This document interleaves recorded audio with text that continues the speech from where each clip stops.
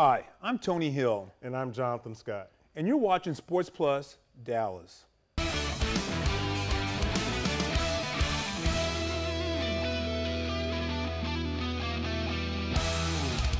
On October 5th, the Cowboys took on the Texans at what many thought was AT&T Stadium, the Cowboy Stadium.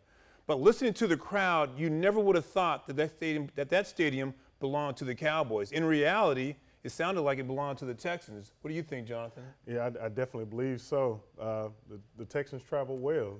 They came travel well. They travel well. They definitely travel well. They came in ready to play, and it was an exciting game for football. You know, I was at the game. I was watching the game, and I had a chance to watch the Cowboys. But I looked up in the stands, and for the first time, I looked up there and I said, Jonathan, man, how is Jerry Jones selling these tickets? What is he doing for this squad? I mean, you got to understand, home court advantage is huge for a ball club, especially when you're playing a rivalry. And that a worst case scenario is that, the Texans dominating the crowd, dominating the signals that are being called. I mean, Romo had to go to a silent count in his own stadium.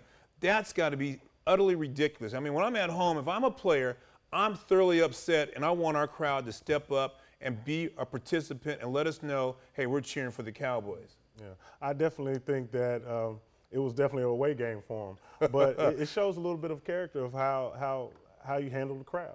It was a hostile environment, kind of weird, but it was a hostile environment for them, but they did a good job. And now that's crazy. You're saying it's a hostile environment. You're playing at home, but in reality, you look at this game, and in a game that it seemed like the Cowboys had dominated the game. Although they had a couple turnovers, but at the end of the game they were looking good, and all of a sudden they find themselves in overtime. And what I took from this game, Jonathan, is that they not only showed some, in my opinion, a lot of heart, but I think this team grew up, and I think this is the first time they've taken not baby steps, but they took a big step forward, and a result of that was Romo playing outstanding, making some big plays, and sticking to the running game. Yeah, and I think that the Cowboys showed a lot of resilience, especially in the later half of the game. They went, when they got into overtime, they went in. They didn't worry about being down. They came in, executed, bam, won the game. DeMarco Murray, I mean, this guy's playing fabulous. I mean, here's a guy, he's on pace for 1,600 yards. He's in an elite company. He's in a company, we're talking Jim Brown, we're talking O.J. Simpson, only two individuals who had 100-yard games, 5 games in a row. However, he's also on another pace to have 16 fumbles in 16 games, which is ironic to see, when you put yourself up amongst these elite runners, one thing about those runners, they didn't fumble the ball. But what's your thought process about Murray? I mean, would you ask him to change the way he's running the ball? Or? Well, yeah, I think what it is that, especially with these upcoming opponents, you got to be cognitive of holding that rock high and tight. I think that's, if he works on that skill set, that will put him in the elite category, because he's doing a great job. The offensive line is blocking well for him, and kind of segue to the offensive line. They're doing a great job. I can't say anything bad about them. They're getting after the ball. They're moving the line of scrimmage, and I can pretty much guarantee 5 games will be won just off of the offensive line alone. Well, the offensive line, they've got, people talk about the offensive line, but remember this, fans and listeners out there, and our fans out here. Remember this, though. The Cowboys have 3 #1 draft choices on that offensive line. They've got some big boys, especially on the left side, which is important. When you have a quarterback who's gone through some injuries, who has back problems, he most certainly has to have his literally back covered from his blind side. Yeah. He's got 3 big boys doing a good job over there, and as a result, Romo's starting to look like his old self. I mean, anytime you can get out of the way of J.J. Watt in a crucial situation and then make a big play, that's huge for the Cowboys, not only for Romo's persona, but as well as the Cowboy, and I think that was a huge booster for them. Yeah, and just kind of going back to morale and things of that nature, I think it's definitely necessary to keep this momentum going. Stick to the running game. Murray had 31 carries, 31 totes. That's a lot of totes, but at the same time, incorporating play action, things of that nature, creating separation with Dez, get them one-on-one matchups. They keep this pace going, they can possibly be in contention for a playoff situation. And the good thing about that, you're absolutely correct. One is that they're running the clock management, which is important, and which has been a fault of Garrett in the past. I mean, they talk about Garrett throwing the ball too much, not making the appropriate timeouts, just really not making good calls overall. Well, now that he's handed that offense over, I think in terms of sticking to the game plan, running the ball, passing the ball. As a receiver, we always want to pass, and of course, Dez Bryant, we'll talk about him in a moment, really stepped up. But Romo is distributing the ball to everyone. In this particular game, I saw 5 different receivers get the ball. I saw Cole Beasley make 3 first-down catches, which is huge. I saw Dwayne Harris come in there, make 3 big catches over there for him. Just keep the ball moving. And, of course, Dez does his thing. And then we're going to talk about Williams. I mean, Teddy Williams, this guy's making big plays. He's averaging about, 17, 18 yards a crack. I like what I see from an offensive standpoint, but my concern is defense. But let's talk about the offense a little bit more, that offensive line, and how I think they have grown up a little bit. Yeah, one thing that I noticed with Houston's defensive front, they put you in kind of a hybrid, odd defense fronts, put you in positions where you get 4 techniques to where you get one-on-one matchups with J.J. Watt. He does an excellent job of getting on the backside because, one, he has so much leverage and reach.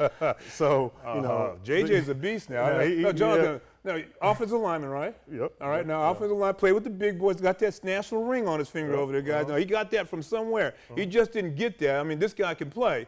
How would you handle J.J. Watt if you were in a game like this? Well, my thing is you got to preparation. It goes back from getting ready, film review. And the thing that I notice about how I would approach J.J., one, I have the advantage of going toe-to-toe with him because I have an extremely long reach myself. So my thing is knowing what he's effective at. And he's effective with the arm over. And when they're in that 4-eye position, he's going to try to get up to your backside shoulder. When that happens, you got to have a plan of action. So going into a game, you got to know what he's going to do before he does it. Well, that says a lot about the Cowboys' offensive line. They're young, they've improved. They most certainly held J.J. Watt, kept him in check, and I thought they did a great job. But when you look at the Cowboys, in order for them to go big, or when I say go big, to take another step or take a huge step playing against Seattle, they're going to have to improve on defense. Rolando McClain, I think this guy's a beast in the middle. I think he's big, he's natural, he's strong, and he's nasty. And that's what it takes to be a middle linebacker. But when he was out the game, and we'll talk about that as well, when he was out the game, going into overtime or right before the end of the game, the Houston Texans were able to march the ball down the field. And obviously his loss to that ball club is huge. What do you think about them in terms of the overall run defense for the Cowboys, as well as the loss of McClain? Well, the thing that is kind of the gift and curse for the Cowboys defense is that you got to have outstanding linebackers, and they have to be instrumental in one coverage, pressure, green dog, and getting to the quarterback and putting the quarterback in positions to throw the ball away. Now the Cowboys are tied on defense for the 24th. They're the 24th defense in the league right now. I mean, what you're saying is that they're not very good. Let's just get to the bottom line. I mean, they're not very good. What it boils down to is that they have to go up against Seattle, which has one of the best offenses in the league, if not maybe number 1. I may be wrong on that. I think you're a little off on that one, but we'll play with that. How about that? But I definitely know that playing in Seattle, I personally know it's a hostile environment. Their defense is going to definitely have to step up. But I do know that Seattle is playing good ball, and going into Seattle, that's going to be the pinnacle of what it's going to be, the standard or the trademark of who the Cowboys are this upcoming season. So would you say it was safe to say that this last game could prepare the Cowboys for Seattle? I mean, we're looking at they're playing at home. They're in a team they're at home with a crowd that was dominated by Houston. I was at the game physically on the sideline, and I could not hear when the Cowboys had the ball because the defense or the fans were screaming so loud, and it made it tough on Roma. And anytime at home, and I can't recall ever in my career in a situation where we went to a silent count playing in our home stadium. I mean, that's got to be ridiculous. But Seattle, I mean, they've got what is that sound machine that they got out there? I mean, where they measure the sound of the game and how loud the crowd gets. And I've been up there. I broadcasted the games up there, and it gets loud up there. Yeah. And they see that meter just, go up and up and up, and they just try to scream as loud as they can. Can the Cowboys handle that type of defense out there, or an offense that's led by Russell Wilson? Well, the thing that the Cowboys definitely have to do is offensive-wise, they got to pick up the pace.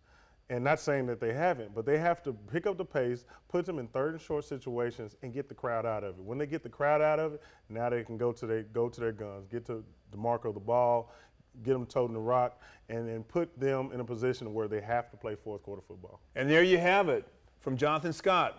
We'll be right back with more Sports Plus at Henry's Tavern. They've been around longer than the Dallas Cowboys, and you can trust one thing, that Herb's will treat you like family. Since 1956, Herb's has been putting customers first with exceptional customer service, quality work, and a hassle-free experience. Herb's takes an unpleasant experience and makes it a pleasant one, and that is what makes Herb's Paint and Body #1. They took care of me, and they'll take care of you too.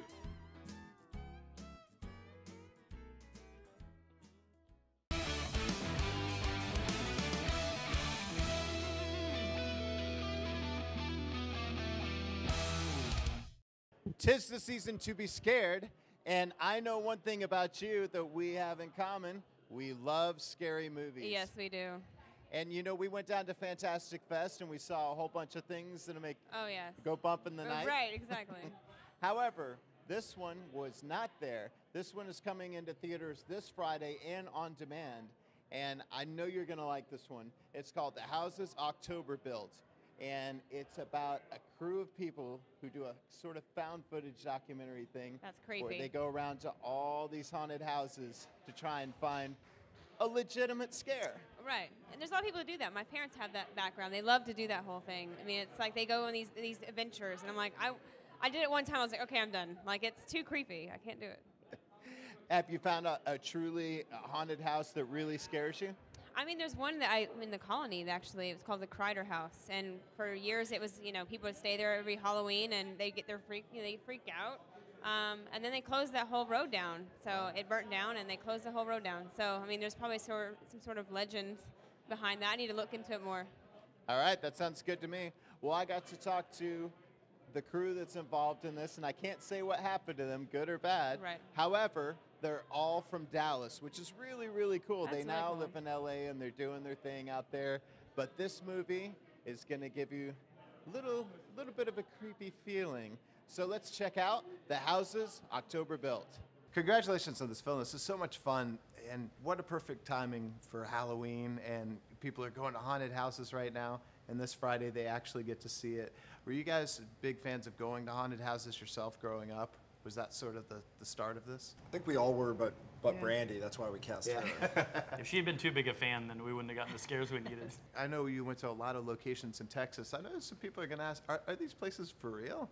Absolutely. Yeah, that was very important to us. We wanted people to be able to go on a ride, even after watching the movie. So to separate ourselves from a lot of the other movies that fall under this genre, is we wanted to use as many real people and real places as we could. So all the scare actors are real, all these places are real. There's a list of them in the credits. So, when you're done, you can go on and basically you can meet some of the same characters we did if you want. We wanted audiences to question, wait, is this real? Is this not real? And people have computers in their phones, so they'll walk out of the movie and go, come on guys, and Google these places and then go, wait a second, this actually exists. Were there some places that were truly scary to you? I was That's scared Brandy. everywhere. I was scared at every single place. So those are genuine screams. Yes, yeah. So almost too much. That's the way I was describing it earlier. Is that for me, it's like a workout. I really come out because I'm scared every single time. So that if I walk out of that hunt, I'm like breathing heavy, just can't do it.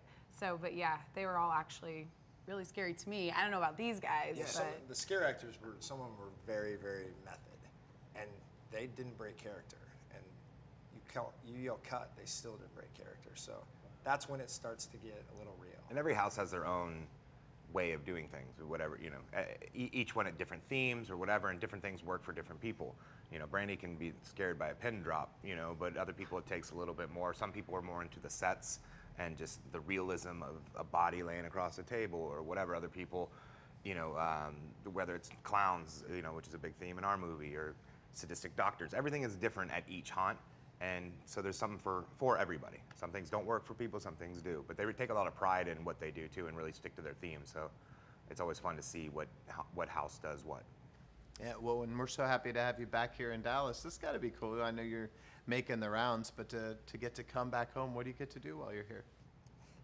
We're get to do this. Yeah, we've taken an RV from LA and for our kind of press tour and are hitting haunts along the way and having fun with that and getting the word in about the movie. But we're also going to be loading up in the RV in a couple days and driving to the Telluride Horror Show, where we're going to premiere The Houses Octoberville. So we're kind of living out the movie ourselves again. We may stop by Plano Senior High, because I think it's a different. All four of us went to the same high school, which I think is kind of a rarity in movies or whatever company you may have. And so that kind of camaraderie and still being friends after so long. I'm faking it. Yeah. I'm not really their friends. But I just think it's it's just kind of a different rare case, and hopefully that bleeds onto screen, the chemistry. So what do you think is the one moment or scene that will stand out to you when people ask you about this years from now? Oh, that was pretty fun to work on, right? What is the moment that you go, oh, I'm never going to forget this? You know, it's different though, because when I've screened it with different people, different things work. Like I was talking about the haunted houses, I'll see somebody get scared and I'm like, that did it for you. And maybe I wouldn't think that would work. And other ones I'm like, oh, watch, they're gonna be scared on this. And then that one doesn't work for them, but it works. It depends on who the people are and what actually works for them. And there's a lot of great scenes in there. And I think the realism is one of the biggest scares throughout the whole movie, that it's just creepy on a lot of the stuff that goes on at these haunts and how some of the workers are and taking it too far maybe. So I think that's a big character in itself of creating scares. Well, everybody has a different phobia, and whether you're afraid of clowns or spiders but I think being surrounded by 100 scare actors in costume as we were in the RV, that sticks out to me, because that's just not okay. Yeah. Well, since 'tis the season for Halloween, what are your favorite scary movies? I like the first half of it. I have to just say the first half, because the first half is probably one of the scariest things I've ever seen, and it was on television. It wasn't even at the theaters, and to go to those links back, I don't know, probably 15 years ago, was tough. The second half I just never even count. I only own the first half DVD. It's 2 DVDs. I just threw away the second half. Mine's The Shining. I read The Shining in 6th grade. It was the first kind of horror book and my first introduction to Stephen King. And then to watch that movie and kind of see what I had read and what was in my head, and then to have it play out, that was terrifying. Candyman. Say it 3 times. Yeah, don't say it too many times. Because I think for me it was more, it's scary, but then it was another thing, because I watch it when having girls and we're sleeping over, and it was kind of a dare. You would be like, okay, now go to the bathroom and see if you do it, and some people would do it. And see if you can do what? No, I'm not saying it. The Shining for sure. Anything involving religion and possession has always been a big thing for me. The Omen, Stigmata, that one really screws with me for some reason. Pet Sematary is great. It's a really one that you should revisit if you haven't seen it in a while. That one really gets you. And The Ring scared the hell out of me. Went to see that by myself in a theater. So he doesn't have just one, is what he's trying to say. I love horror. Right? Now, not to ruin anything, but not everyone makes it out okay, as maybe they shouldn't. But do you see this could be some sort of franchise? People could be going to different haunted houses? Well, I think the haunt world is, the haunt universe is so huge, and now even more so. We got a call, some of the guys helping out building some in the UK, building out in South America. So it's funny because Halloween is it's an English holiday first, and we've kind of commercialized it. And now the rest of the world is kind of following suit. And it's so big. I mean, 30 million just Americans go alone a year. So what we'd like to do is we tried to lay the tracks for a mythology, and some of it's very small detail, but there's a lot out there that, the blue skeletons out there in this world, they do exist, and as society goes into every Halloween, they're going to want more and more extreme things to happen. And with that, I think we have more of a story to tell. I just hope we don't keep losing cast members, because we started at 5 and now we're at 4, as you can see. So. Well, it's definitely creepy. It definitely gets to you, and I think people are going to love this. So congratulations again on the film. Thank you so much. What do you think? Whoa, that's creepy. That's awesome. You just wait. I can't wait to see you in the theater. You're going to jump. No, you're going to have to hold me. Are you jumpy? A little bit, yeah. A little bit? A little bit. All right. Well, next we're going to discuss more movies, but first, boo! Ah, I didn't get her. I knew that was coming, because I knew that was coming. But if you knew it was coming? Yeah, it's so scary. I love it. Well, stay tuned for more on Sports Plus next. I'm Tony Hill, and this is my partner, Jonathan Scott. And make sure to follow us at Sports Plus Show on Facebook and Twitter. and we'll be back next week on Sports Plus.